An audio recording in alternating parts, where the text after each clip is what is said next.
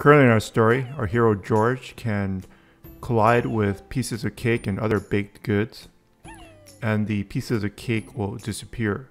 We're using collision detection.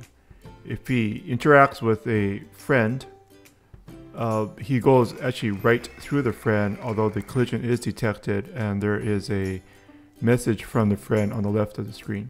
We want George to stop when he hits a friend or a house. As we know the collision, we could disable the movement when George does hit an object. This will stop George, but it will also prevent movement in the left, up, and down because George is still collided with the object. One solution would be to automatically move George back at the time of collision and then have him stop. However, this will create a unnatural jerky motion. The solution is to first identify the direction that George is headed in at the time of collision. If we know the direction at the time of collision, we can save that direction in a variable called collision direction. Then we can have two if statements, one to check for a collision and the other to check if the collision direction matches the direction the character wants to move in. When we check for collision, if there's no collision, we're going to set the collision direction to -1.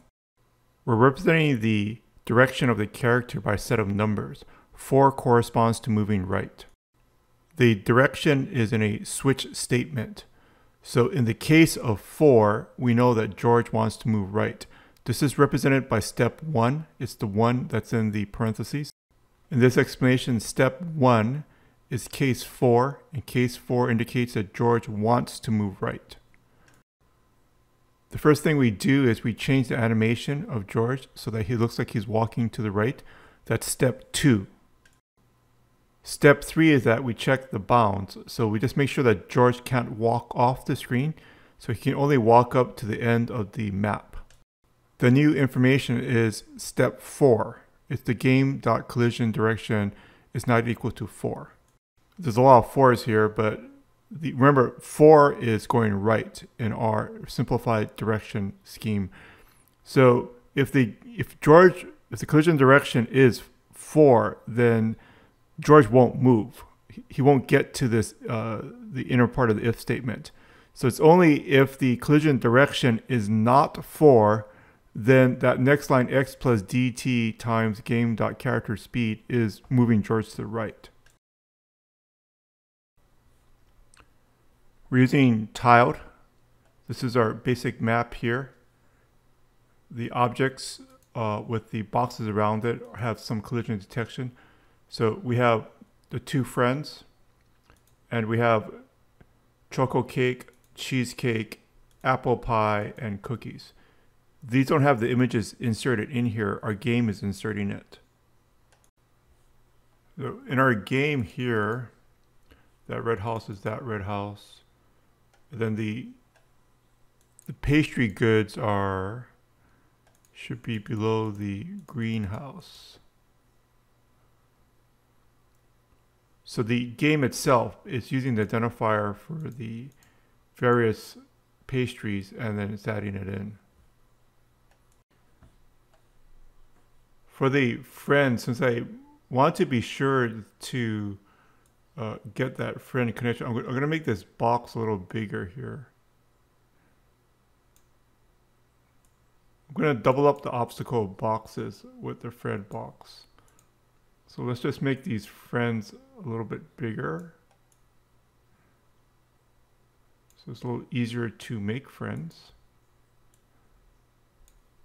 And we're going to set up a new obstacle layer.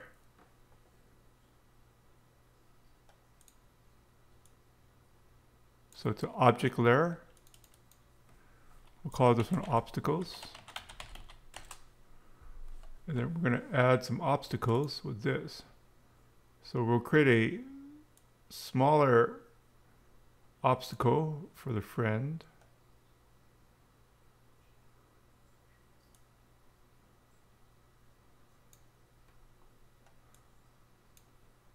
And then we'll draw some obstacles around the houses.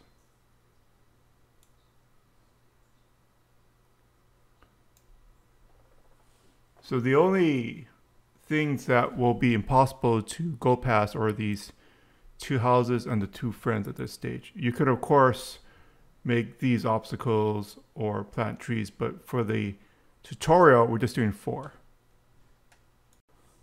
So let's go ahead and save our map. This map is in our project file. If we look at the map here, you can see that the obstacles are here. So we set up 4 obstacles, if you recall. 1, 2, 3, 4. And the coordinates of the obstacles are right here under this group ID called obstacles.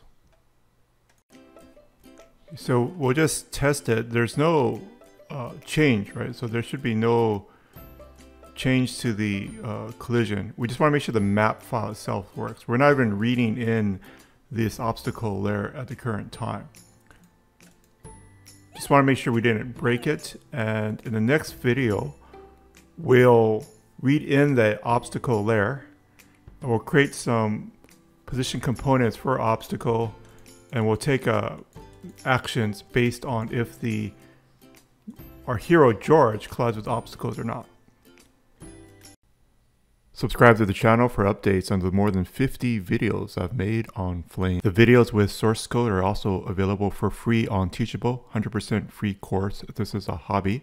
In whatever way you choose to learn, make sure you have fun and unleash your creativity. Have a fantastic day.